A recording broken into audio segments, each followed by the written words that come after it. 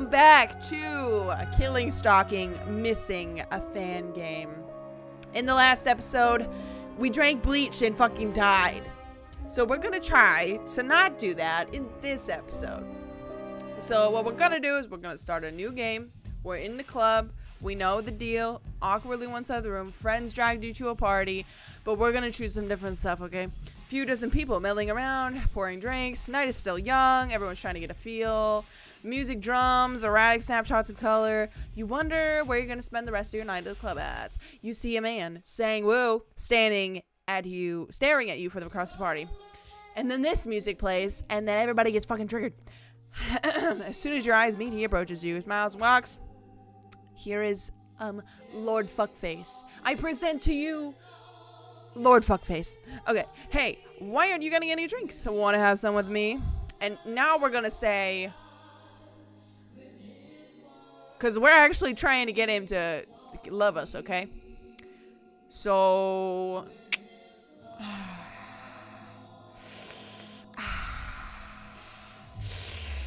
I would say, you know what, we're gonna be mean. We're gonna be mean. None of your business. You huff. It's none of your business. I don't even know you. The man's brows furrows. Is he worried or annoyed? Whoa, is there something bothering you? Ooh. Ooh. You know what? You are. Your eyes narrow at him. To be honest, you're kind of bothering me right now. So please just, you freeze. Oh no! The look the stranger gives you is almost murderous. Eerily enough, the dark look vanishes as quickly as it appears. The stranger flashes you an apologetic smile. You don't believe it for once. Oh, what? What? You don't believe it for 1 second. I see. Sorry about that. I'll be going. You have a good night.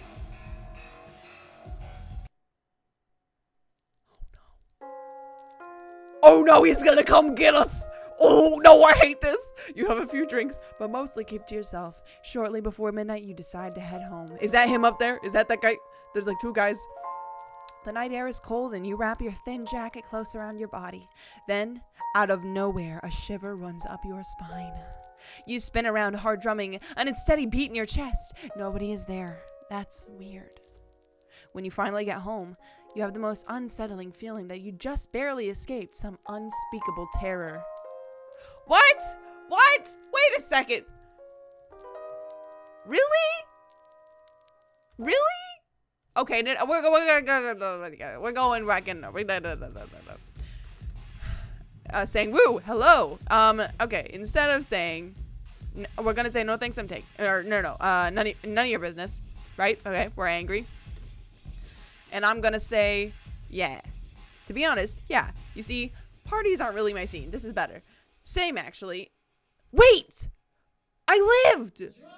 I mean, I technically lived, but the point of it is I want to get sang woo to spare my life, okay? I mean, I did live, granted. It didn't feel very good, though. It wasn't a good win, so we're gonna continue. Same, actually. Do you think you could keep me company for a while, then? You fiddle with the hem of your t-shirt. I guess my friends kind of ditched me. If this isn't me at every single party I've ever been to. Not the best kinds of friends, in my opinion, to leave someone like you. The expression on his face looks so genuine. You smile and chuckle quietly. No, it's fine. They're having fun. And besides, you're keeping me company. They're lucky to have you, but we should make them regret leaving you behind. You decide to tease him a bit. I don't know. How do I know you're not some kind of psychopathic killer? What if I am? You laugh and nudge his shoulder. What a funny joke. What a joke. What a funny goof. What a funny gaffe. So funny. Such a good joke. Such a good joke. Well, if you're a killer, then I'm one too. Really now? He smiles and comes in close to whisper in your ear. You shudder. Actually, I'm secretly a serial killer. I'm actually looking for a victim tonight. You burst out in laughter, and so does he. Ah! I'm just kidding. It's just a joke. It's just a joke. It's just a goof. Just a prank, bro. Just a prank. Oh my god. He pretty funny. Funny and kind of sort of attractive.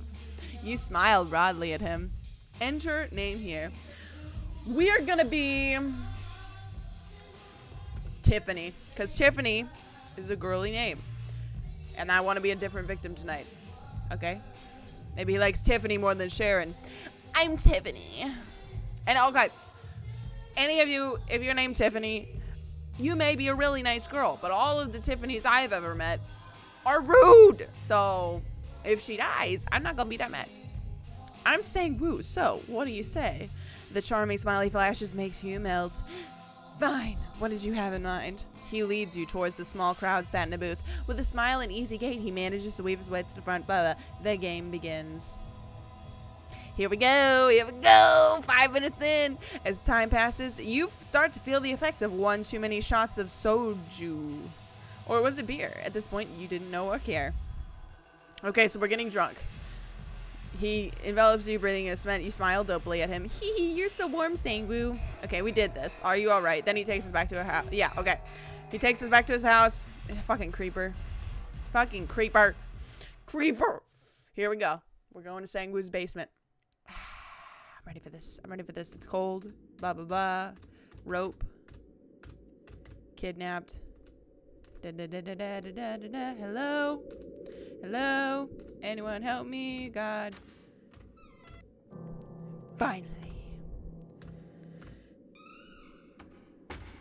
You're finally awake. Okay, so he's coming down the steps. Laugh softly. Time to play. Chapter 1, the beginning of a nightmare. So we're in it to win it, you guys. We're in it to win it. Your heartbeat starts to pick up as the apprehension within you grows. What the hell is going on? His footsteps going. Okay, so he's bringing something with him. It's the sledgehammer. Ah, Tiffany. And we're gonna say, we want him to love us. Okay, so we're gonna say, Sangwoo, is that you? Please help me, please. Somehow he finds walking towards you with slow, purposeful strides. You knew that helping was the farthest thing from his mind. Good morning. Sangwoo, help these ropes. Oh no, you stay right where you are. He's gonna break our legs. Sangwoo, try not to bite your tongue. Ah! Wah! He's gonna break our other leg. Here we go, here we go, here we go, here we go. Oh, hello. We can see now. Yay! I don't want to be able to see, though. I don't want to be able to see. Sledgehammer. Please, Sangwoo, please. Yeah, I know. Be patient. You whimper in pain. Blah, blah, blah, blah. He's gonna break my leg again. Here we go. Fantastic. Yet again. Number 3. Pain, pain, pain. A cold and callous hand taps your thigh. Okay, we're not gonna spit at his hand. We're going to obey and look. Dazed, you comply. Your face contorts with horror. Are these my legs? Oh, did you take anatomy? You don't answer. Probably not. Well, with the wooden end of his sledgehammer, he prods your open wound. No, please don't. Well, that right there. Sorry, guys. Is your so if you dig deeper, the scream you release sounds almost primal to your ears as he digs the handle further into your wound. The bone it'll hit will be the tibia. Tibialis tibia. Do you understand? Sangwoo looks at you expectantly while you try to distract yourself from the pain. I said, understood. The handle hits the bone. Yes, please, I understand, I understand. Sangwoo gets up with his sledgehammer in tow. He climbs up the stairs, not sparing you a glance. Maybe I'll eat some later, maybe noodles. It's like a child who's gotten bored of his toy for the day. While his back is turned, you desperately look around. There must be something, anything. Do you want me to blind you too? You freeze, pinned by his glare, squats in front of you. Ow! He's choking me, question mark. If you try to escape, I will make your death as slow and as painful as I can. He lets go of your chin and leaves to get up. You lick your lips, trembling. What do I do? What do I do? What do I do? We're gonna choose something different instead of I liked you because... But should we choose I like you? Because that won't... We're trying to live! We're trying to live! We're just gonna... We're gonna remain silent. Sang-woo seems to wait for you to say something, but you don't. He makes a face as if you say to suit yourself and shrugs. He climbs the stairs, throwing only a single cold glance back at you. Closes the door, leaves you in pitch black darkness. We're in the dark. Careful, careful now. Okay, so we made it to chapter 2. You don't know how many hours or days or weeks. There's no way to tell the time, no window, no clock, and all you have is a growing sense of hunger and you're parched up. Pain in your legs, as long as you don't move. When the basement door flies, yeah, you lift your head. Okay, cool. Here we are. Here we are. Here we go. The small slice of light hurts your eyes for a while, then it's gone. Sang-woo is back. Makes his leisurely way down the steps, watching you. He smiles. Long time no see. How have you been? I missed you. You lick your cracked lips and try to smile. I missed you. The words that leave your mouth shock you. Did I really just say that? Chuckles. Are you retarded? No. Came down here for change of pace. Unaware of the way things are. Yanks you poses by your hair. I can do whatever I want with you. I can kill you quickly, or I can do it as slowly and agonizingly as I want. Which do you prefer? His foot. He's shoving his foot in his mouth. We're hungry. He goes to get food. He's going to get food. He's going to get food. He's going to get food. He's going to get food. Oh, okay. Okay, so the right thing is we probably should wait for him because he'll get mad if we do anything else. But part of me wants to see what happens if I call for him. Okay, this one we're going to try not to get killed. And later on, if you guys want to see it, we'll play one where we try to get every single death that you can get. So for now, we're going to wait patiently. He must have dropped the screwdriver there on purpose. He doesn't want us to touch anything. He'll get mad. You try, will your heart to calm down. You end up examining your legs. Blah, blah, blah. They look like potatoes. The hatch opens and Sang-woo peers in. Still alive. Haha, funny joke. Okay, here he comes down. He's holding breakfast. Tea stands before you. Canned food. Stomach trumps, you're starving. Open up and be good, Kay. And now he's going to shove it in his face. And then shove it in your face. So here we go. He's eating the food. Now, okay, we are going to chew and swallow. Texture to chew meat with saliva is disgusting. Enough to make you want to spit it out. But you are all too grateful for the food. Just bear with it for now. Someone must be looking for me. You chew it and swallow almost so fast that you choke a bit, coughing. Good, keep eating like that. Sang-woo sounds almost impressed. You start to preen at his near compliment, but you catch yourself. What the hell? It's almost as if I want him to like me. Or is it? You're not so sure. At this point, you're not sure of anything except your most primal need of thirst and hunger. Sang-woo no longer puts the meat in his mouth to feed you. He hands you the can and watches you silently. When you eye him questioningly, he just nods. You try to pace yourself, but you ended up wolfing it all down within minutes. You dig your fingers on the sharp edges of the open can. You don't feel it, nor do you notice the blood running down your palm until you're licking them clean. For a while, Sang-woo stares at you as if studying you. His expression is indecipherable, but you feel yourself drawn in by his eyes. Drawn in and terrified by what you see, because you see nothing at all. He stands up, throwing aside the tin can of food, and leaves the basement without a word. You watch him leave, then drag yourself toward the discarded can, hoping there is still edible meat within. You lay there, watching cockroaches flit past, picking up microscopic bits of food you must have dropped. Somewhere in the corner, you see scuttering movement. Rats, maybe? You don't care. You don't care about anything at all. Even the pain that used to feel like imminent death is only a memory. What happens next, you cannot predict at all. The hatch opens. I'm coming to bring you up. Yes! Yes! He's bringing us up! He's bringing us up! Oh, we're getting there. We're going. Sang-woo drags you up to the hatch. You have no time to celebrate. You whimper and cry. Okay, so it's the same thing. Same thing. We're going up to the upstairs. It's brighter, dimly lit though. Is this heaven? Sang-woo, it hurts. Sang-woo narrows his eyes in disbelief. Of course it hurts. That's the point. You're so stupid. Okay, so he's coming closer. I'm gonna say we kiss him. I'm gonna say we kiss him. I don't like the noise that plays, but I'm gonna say we kiss him. You're acting. Is that a yes or a no? I would never lie to you. So, we're gonna kiss him.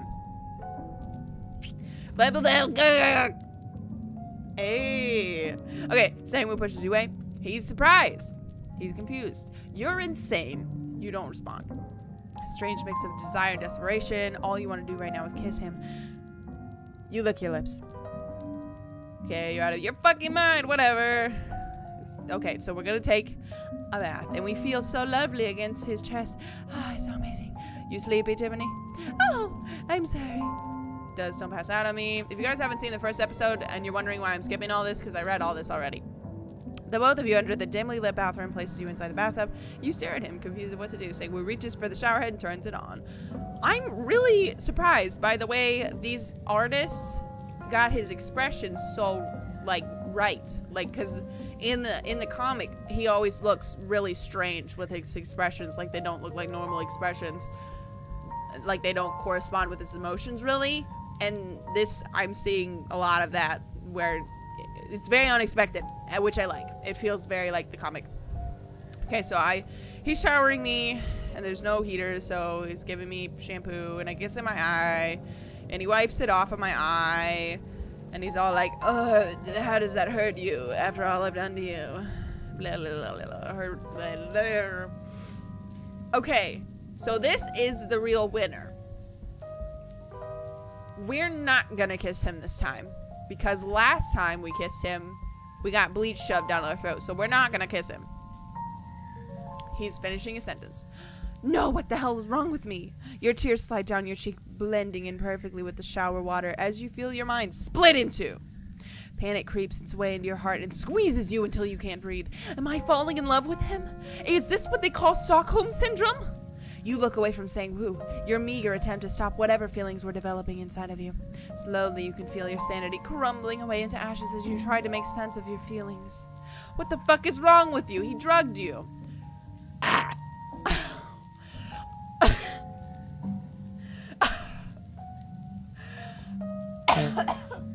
I'm sorry. So we're gonna keep going. This is a very long episode, but we're gonna keep going. You wince. He kidnapped you. Your fist clenches even tighter. He hurt you. You stare at your battered legs. Why the fuck do I feel this way, Tiffany? Tiffany, what the fuck? Hey! In your state, you didn't notice that the shower is off. The Sangwoo is cupping your face. That you were shaking uncontrollably. Saying, what the fuck happened to you? You spaced out and started shaking all of a sudden. You said that Sangwoo is in the bathtub, his body now wet and pants clinging onto his body. Tiffany, hey, what's wrong? You feel warmth in your chest at his concerned tone. He cares about me. Your eyes slit down to look at his lips again. Sangwoo smiles. No! You scramble away from Sangwoo, bared your teeth at him. Stay the fuck away from me, you monster! What? Come on! I didn't say that! She said that! Now we're gonna die. Sangwoo's arms lay suspended from where you held to lay lower to his sides. You two stare at each other in shock, your chest heaving as you try to calm yourself. Sangwoo starts chuckling quietly. Monster, huh? Okay, I didn't say that. I would not have chose that. If that's what don't kiss him, see, kiss him killed us. Don't kiss him is now probably going to kill us because she said that, not me. The smile he flashes could be considered charming. He flashes you a charming smile. It could be considered charming, and guess what? It's charming. Before moving towards you, his movement slow and deliberate. Get away from me! I hate you! See, I didn't say that! I didn't say that. Hey, you and I both know that's not true. A sinister grin that... Now we're gonna die! Didn't think I could tell you wanted me? You begin to tremble violently when he straddles your legs and leans in your faces are inches apart. I'm not stupid, I can see when you blush. Oh, maybe. Brushes your... Oh, he's kissing us now! Okay, you shiver. Just chuckling, Sangwoo pulls away. And I can see that you want to kiss me, you fucking pervert. I hate you. Yeah, I know. And that's what makes this boring now. He sighs sadly, and things were just getting interesting too. He's gonna kill us now. Now we're gonna die. Here we go. How's he gonna kill us this time? Oh, we're in his room. You're already festering leg oozes more blood and throbs to the beat of your raging heart. Each and every step down the basement is torture. Oh, okay, we're good. We're in the basement. Finally releases his hold on you and you fall pathetically onto the floor. Gross, your hair came off. When you turn to look at him, chunks of your hair lay on his palm before he wipes it away. He smirks at you. With a shuddering breath, you mutter, I hope you burn in hell. He throws his head back in laughter. He makes his way to the basement hatch and gets out. Sangwoo spares you one final look before damning you to darkness. Sure, but not before you do. The click of the basement lock is deafening. Time passes you by unwittingly. Sang-woo no longer returns to feed you or bathe you. He hasn't cleaned up your messes either. You lie in your own waste like an animal. But at least you're alive. The hatch opens. You're too weak to get up. Your arms and legs have practically shriveled up by now. I heard a woman. I heard a woman. Is there another woman? You turn your head slightly. A woman is lying prone beside you. She has long blonde hair and a mole on the bridge of her nose. Her makeup is heavy and unbecoming. Her painted nails are broken and dirty. Sang-woo appears in your vision. He flashes you an almost gentle smile. Hey, long time no see. You open and close your mouth, but your lips are so dry they crack and bleed at the slightest moment. Sang-woo is holding a knife. I'm sorry it took me so long to come back. You were being too good. He shakes his head. Don't get me wrong, you weren't that boring. I just feel sorry for you, actually. You try to speak, but no words escape you. So this is goodbye. He pauses. And thanks, I guess. He presses the knife against your throat and cuts clean through, almost like a knife against butter. Shock seizes your body that it feels like pinching. Droplets of blood fly from your mouth when you laugh, while the rest of your body oozes from the open wound in your throat. Your vision fades, your smile remains. Sang-woo smiles back. The image ingrains itself into the backs of your eyelids, and it is the last thing you see and remember. That is really sad. Was it mocking? Was it ingratitude? You don't know, but at least you are finally free. 2 weeks later. So there's a thing that plays. I'm guessing there's a thing that plays here that I need to wait to listen to. We interrupt your regular broadcast to bring you another update on the missing persons report. I'm so...